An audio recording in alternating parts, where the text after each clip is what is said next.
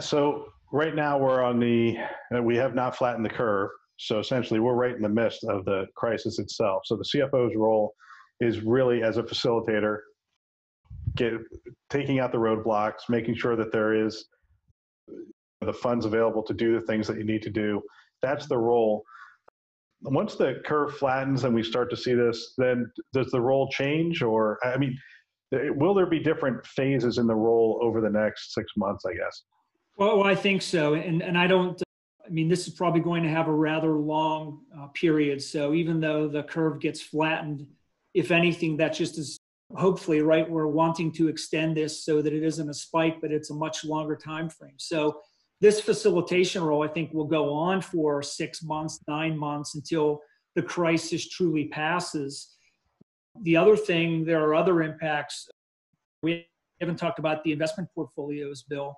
Many of the large nonprofits have multi-billion-dollar investment portfolios. Some of them use them to support and fund operations. So with where the equity markets, that's going to be years before they recover. So I think what you're going to see is financial impact. And again, these are paper losses to many of the health systems, but others do use these funds to support operations.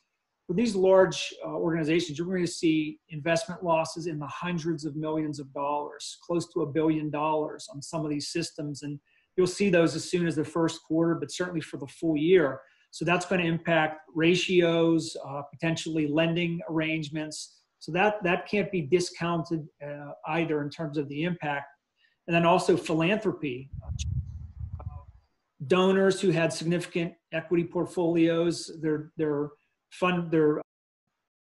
charitable decision-making will change. It will likely become more conservative. And again, we have many systems that do quite well on philanthropy. So that's going to be impacted as well. So I think the CFO role is going to be this way probably for the next 6 to 12 months.